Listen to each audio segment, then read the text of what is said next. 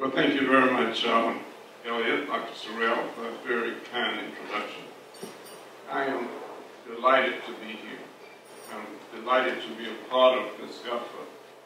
Those of you who know me know that I love meetings that have goals. You want to go somewhere, you want to establish something. And that's the attitude I took for the Office of the Surgeon General.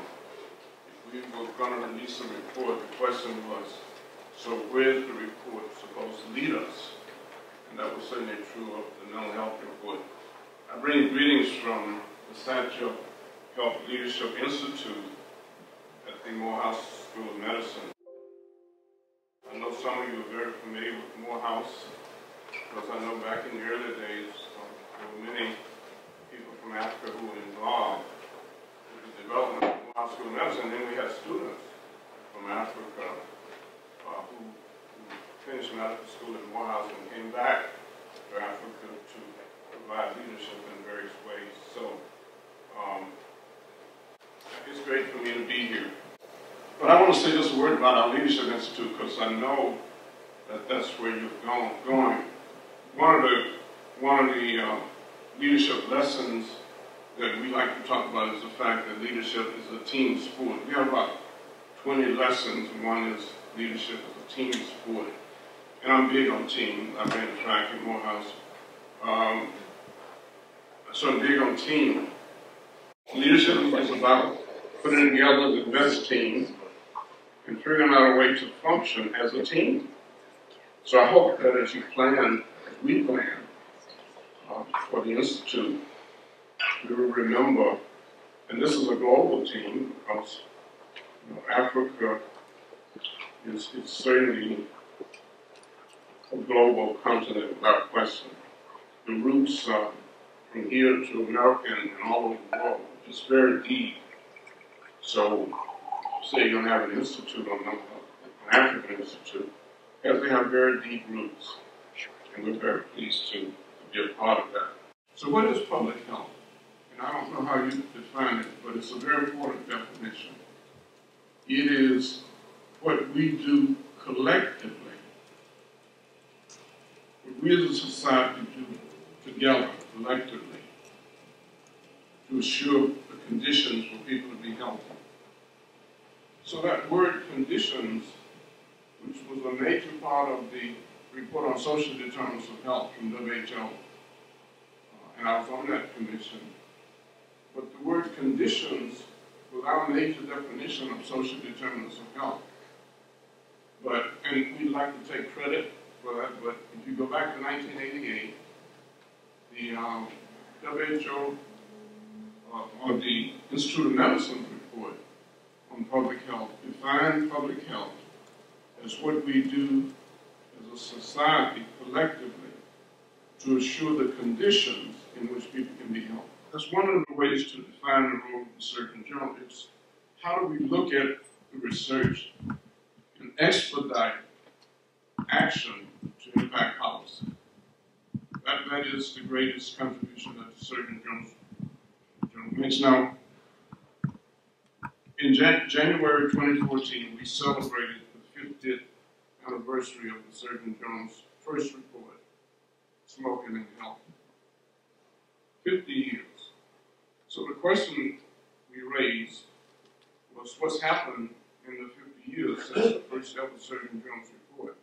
And it was interesting. Regina Benjamin was Surgeon General at that time, and the report that was released was the largest report ever released, as it reviewed the history of smoking and health in the United States. Among other things, while about 20 million people had died from the effects of smoking between 1964 and 2014, it was estimated that over 10 million lives had been saved because of the Surgeon General's report.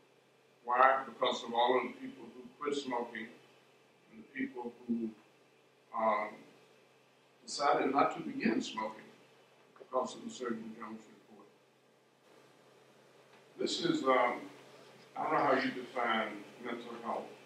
We define it from the standpoint of function and being concerned about whether people are able to be productive in their activities, so that they are able to develop fulfilling relationships with other people, beginning with their family, where they can successfully cope with adversity and they adapt to change. After the Hurricane Katrina in New Orleans, we were asked, the Satcher Leadership Institute and the National Center for Primary Care, to help rebuild the health infrastructure of New Orleans. And one of the things that was very obvious was that depression had tripled in the population that was most affected by Katrina. It had gone from 10% to 30%. Because we screened for depression. So I think adapting to change and coping with adversity is certainly one of the real tests of mental health. So what will it take to eliminate global health disparities, including mental health disparities? Well, I think it will take a global commitment invested in global leadership, such as a WHO treaty. I'm embarrassed to admit the United States did not sign that treaty. If you know what we've been dealing with in our Congress recently, the idea of signing something that would give authority of a body like WHO is something that we've had trouble getting this Congress to agree to, but the United States financially supported the treaty. It's a global sharing of resources, including knowledge, as demonstrated by the expanded program of immunization, one of the most successful stories that we've ever had in public health, immunizations. And two, a global intervention strategy, HIV/AIDS, polio, TB. A global agreement on policies to protect all of those things are critical. The McKinley model is what we call a strategy for policy implementation. It starts downstream.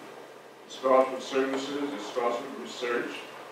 There are changes in the community, maybe at schools, maybe in parks, and then it gets upstream. Upstream is not a place, it's a function. It's where policies are made. But then once policies are made, they have to be implemented. So it takes you right back down midstream and downstream.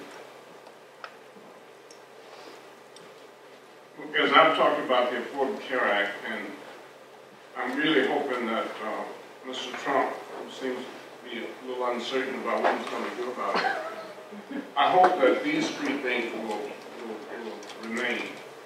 The Affordable Care Act will expand mental health and substance use disorders, benefits in parenting, protection for over 62 million people. Now that assumes that every state would expand. Most health plans must now cover preventive services like depression screening for adults and behavioral assessments. Finally, starting in 2014, plans were not able to deny coverage. Well, let me close by reminding you of the motto of the Satcher Leadership Institute. And we have a prescription having to do with physical activity. But the motto is that in order to eliminate disparities in health and achieve health equity, we need leaders. We need leaders who care enough, know enough, will do enough, and leaders who will persevere until the job is done.